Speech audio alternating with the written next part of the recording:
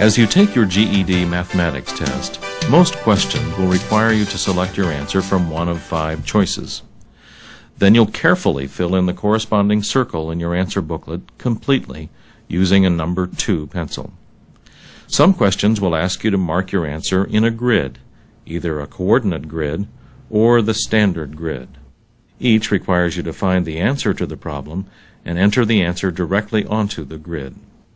Let's begin with the standard grid to see how you would solve a typical problem and enter the answer onto the grid. The standard grid has 5 columns.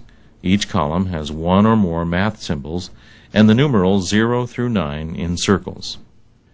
This grid can be used to display any positive numerical answer requiring up to 5 positions, including whole numbers, decimals, and fractions.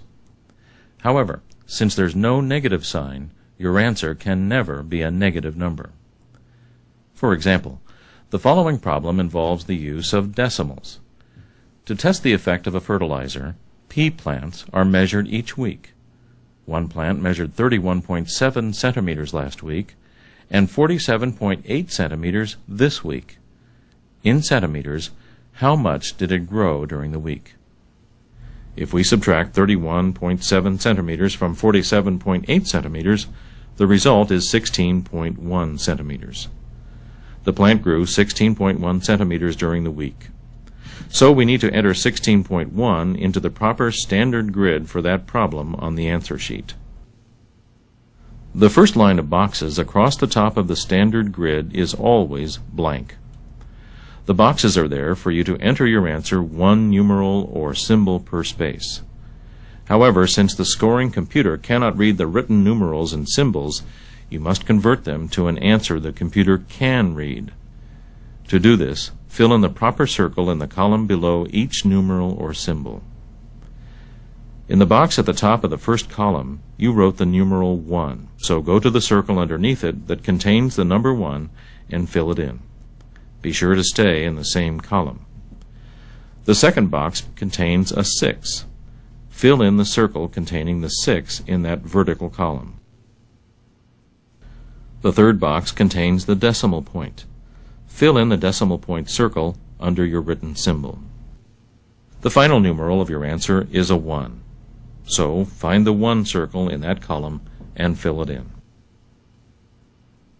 When you are finished, your answer will look like this. Your solution to the problem is written across the top of the standard grid, 1 numeral or symbol to a box. Below each numeral or symbol, 1 circle will be completely filled in. Notice that the last box on the right is empty. For this problem, that column can be left blank. Be sure that you have filled in the correct circle for the number or symbol you've written at the top of the column. Remember as well, you will not be graded on the answer written across the top of the grid, only on the circles which you have filled in. In the problem we've just solved, we only needed 4 of the 5 columns provided. We filled in the first 4 columns, but we could have used the last 4 columns instead. That's because the scoring computer looks only for a correct pattern of darkened circles. Standard grids can also be used for answers involving fractions. For example, let's take the question, Mrs. Stone bought 7 raffle tickets at a bazaar. If there were 200 raffle tickets sold altogether, and only 1 prize to be given, what's the probability that Mrs. Stone would win? The answer is 7 out of 200, or 7 200ths. Using 1 numeral or symbol per box, we write the answer across the top of the standard grid. Then we begin filling the circles with the matching numerals and symbols. First, we fill in the 7 circle directly under our written numeral 7. Then the fraction line symbol under the fraction line we drew to separate the fraction's numerator from its denominator. Finally, being careful to keep filling in only 1 circle per column, we fill in the circles under the numerals we wrote for the denominator. Once completed, our answer should look like this.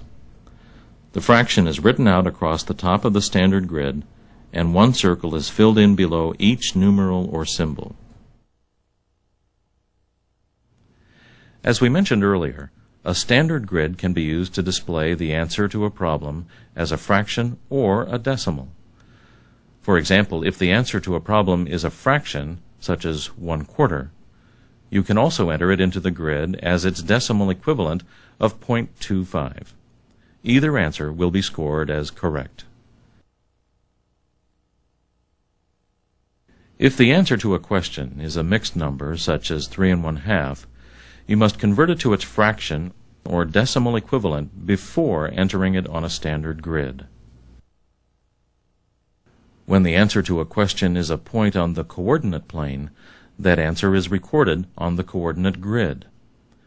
The grid represents some of the points on the central section of the coordinate plane. Each point has an x and a y value. For example, if the answer for a question was 3, -4, this point would be filled in. On the other hand, if the answer for a question was -5, 0, this point would be filled in. All points are described by two whole numbers, so answers will never require a fraction or a decimal.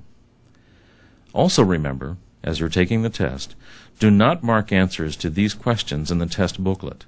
You must mark your answer only on the appropriate coordinate grid on your answer sheet. Let's take a look at a sample question to see how its answer is marked on a coordinate grid. 3 vertices of a rectangle are shown in this graph. What is the location of the 4th vertex of the rectangle? Knowing certain properties of a rectangle and seeing 3 of its vertices, you should be able to determine the location of the 4th vertex. The correct answer for this question is the point -2, -4. That point, and only that point, should be marked on the coordinate grid. And take note, a grid marked with more than one point will be scored as incorrect. You've now seen how to mark an answer using the standard and coordinate grids.